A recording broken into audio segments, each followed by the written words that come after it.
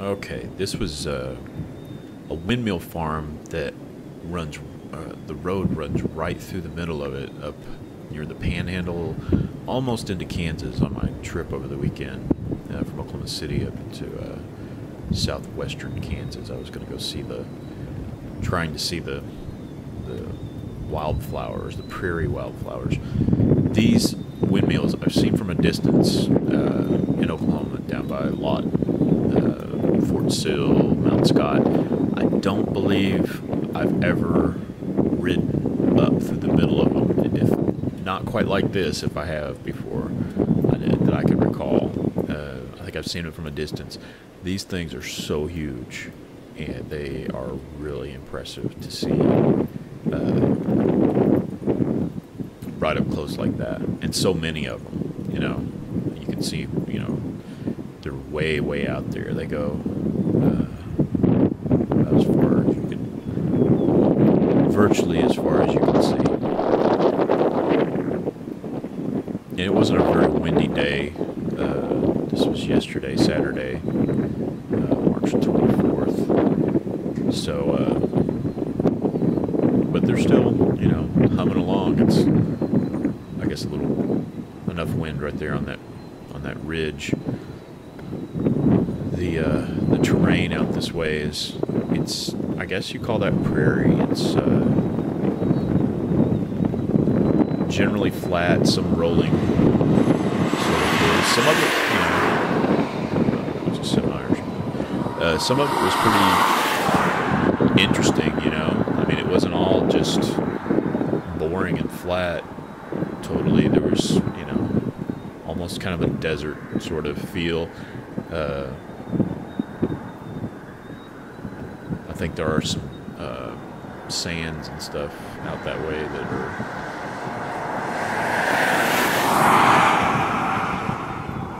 in that vicinity that are it's almost like a real desert.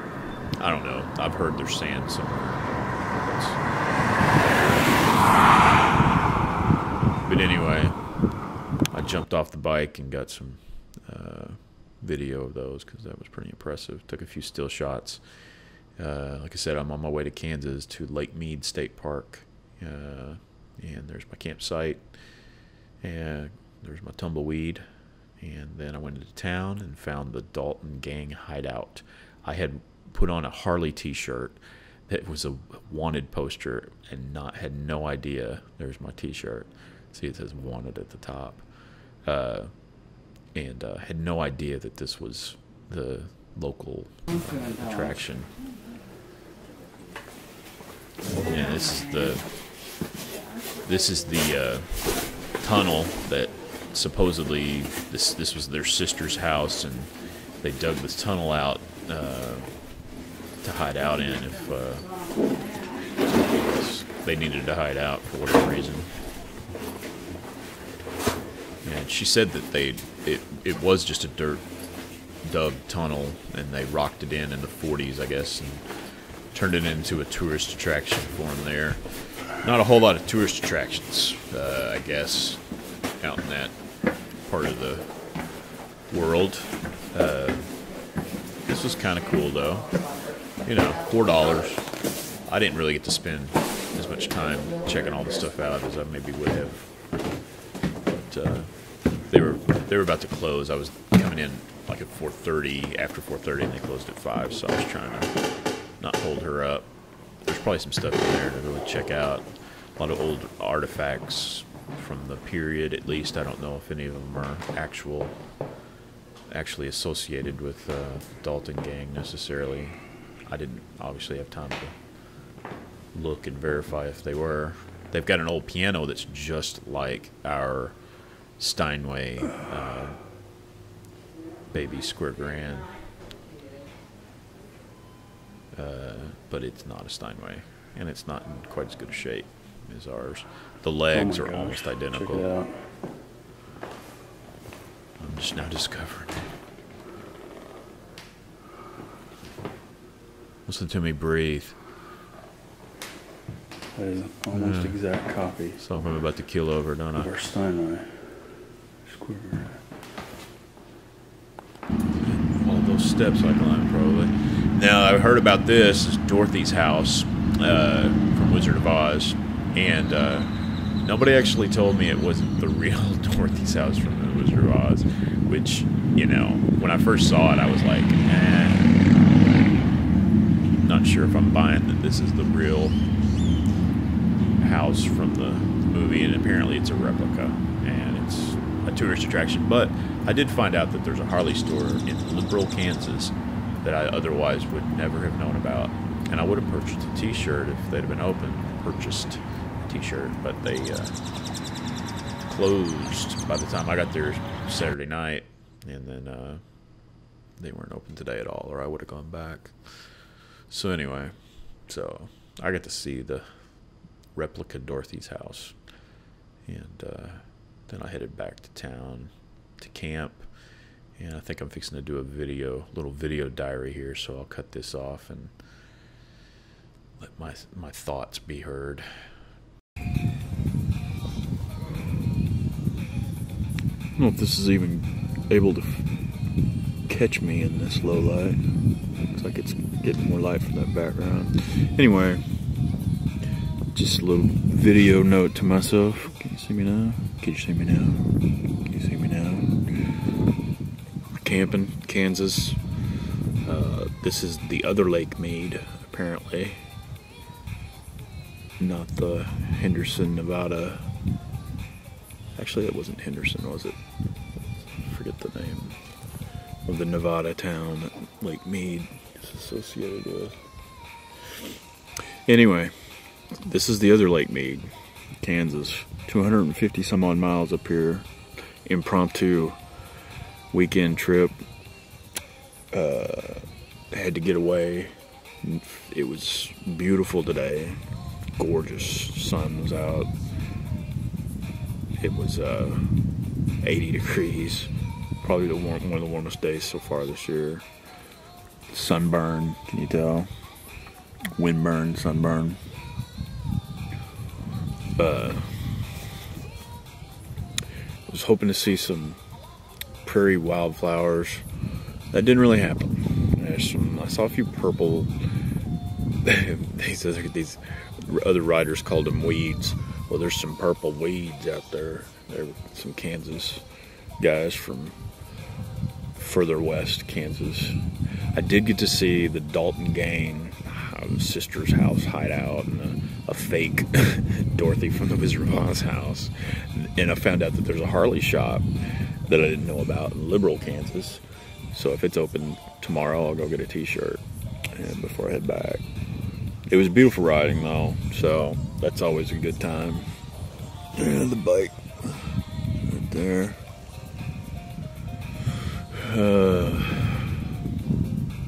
Little disappointed in the wildflower scene. I thought there was going to be like prairies and wildflowers, and it's not really.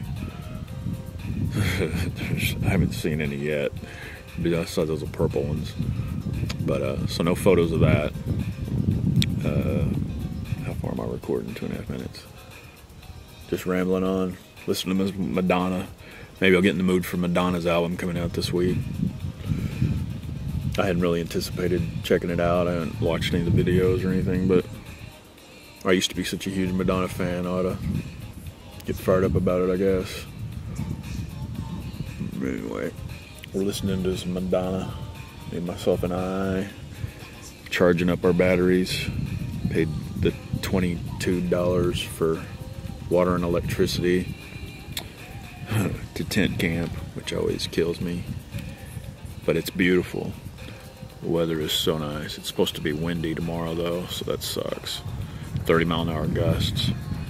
Hopefully it's not out of the south, but it probably will be since it's warming up.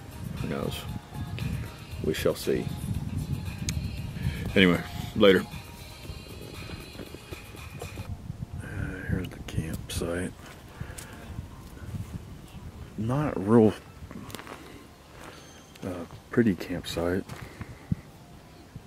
It's kind of a pad out here, no trees, but it does have water and electricity.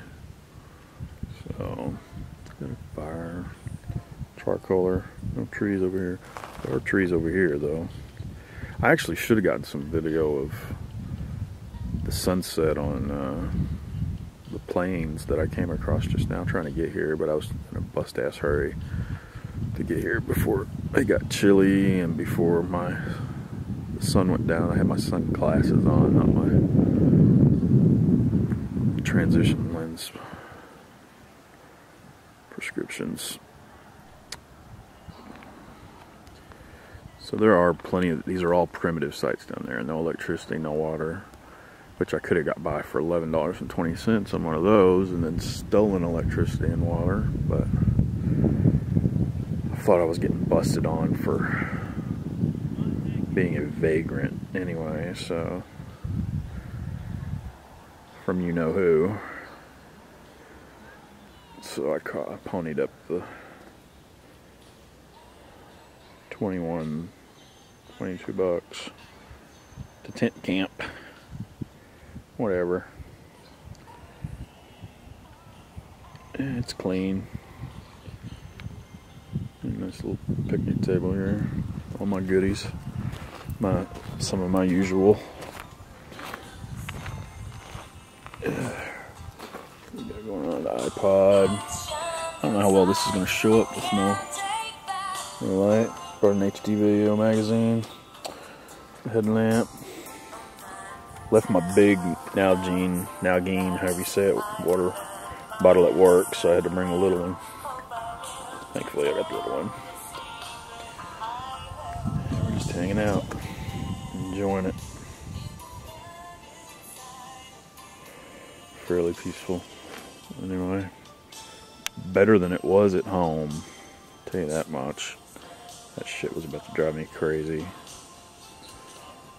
Even more crazy.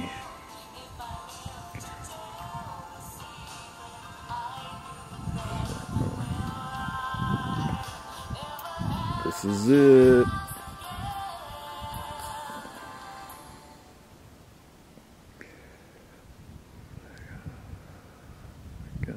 My nearest neighbor's way down there. I don't think I'm disturbing anybody too much. Okay, one of the highlights of being out in the middle of nowhere was that the stars were very bright, as you can see. I did a 15-second exposure with the G12 on the Gorilla Pod, and made a fun little experiment. Look at all those stars. It's pretty cool. There's the next morning, getting ready to pack all that stuff back on the bike, and I found a little patch of what wildflowers they did have, the prairie wildflowers, and just jumped off the bike, and I didn't spend very much time in trying to get these shots. I just shot a bunch of random shots and hoped something came out, and actually a few of them came out not too bad, so it's pretty proud of that. And then here's another windmill farm, a really cool one with this green grass. You're fixing to see some pretty cool video here shortly.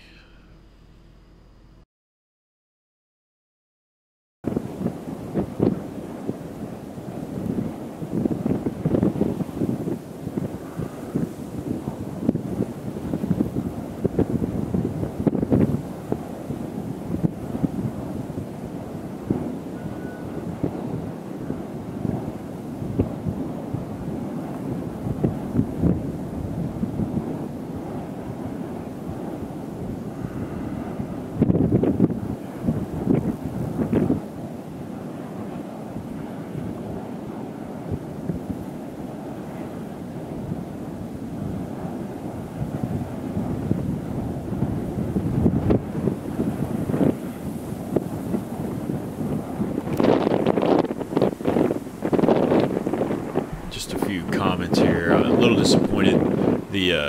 My awesome lens hood that I purchased for my video camera that I thought looked so cool. This was the first that I've discovered that it produces what they call the vignetting. Whenever it's zoomed in, apparently on that purple fringe around the edges. That's a product of the lens hood. It's not the camera. This is the first I've discovered that it does that. I haven't used it very many times since I purchased that lens hood. It was a cheap, super cheap lens hood. not specifically made for the camera, which probably has. That's probably the reason. Anyway, here's an otherwise pretty cool slow pan across this field of. I'm sure that's not actual. That may not be grass. It may be grass. I don't know. Maybe some kind of alfalfa or crop or something. I wouldn't know. Not a farmer. Couldn't tell you what it is, but it was pretty green. You know, spring. The rains that we've had got it really green, and those big white giant windmills. There's a pretty healthy wind today. This was taken today. South winds, you know, 10 miles an hour or so.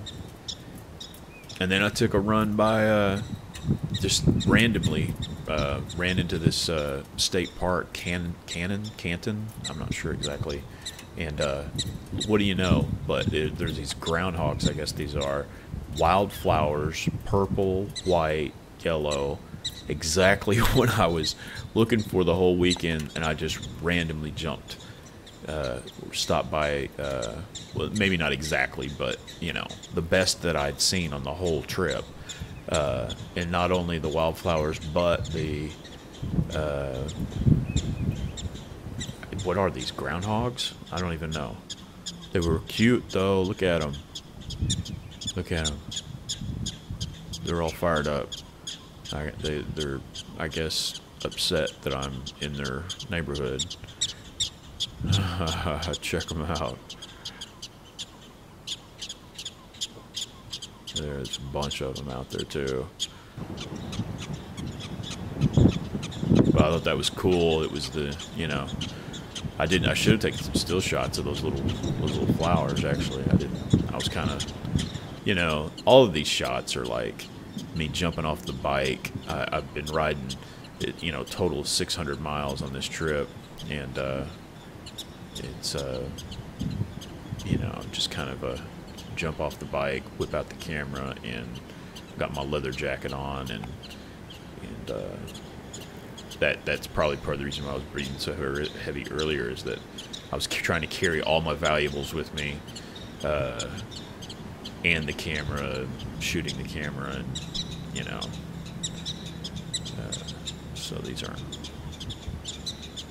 anything to brag about, but cool little shots of it, right? That was a pretty cool find, I thought. I was pretty happy to find that. All right, 603 odd miles total.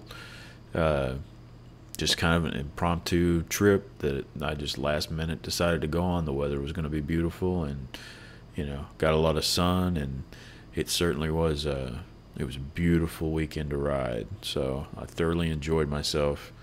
Got to see a part of the country I'd never seen before. So, you know, it was interesting. There's lots of interesting terrain that I should have probably got video of, because it's different than anything you'll see around here in the immediate vicinity. So I didn't, though. You know, it's kind of rushed, and it's kind of a pain to break out the camera and shoot everything you see. So anyway, I got a few good shots there. Maybe somebody will enjoy watching. I certainly enjoyed myself. Got in some good riding. Any weekend I could do 600 something miles or more, it's a good weekend for me to get away and get a break from being in the city.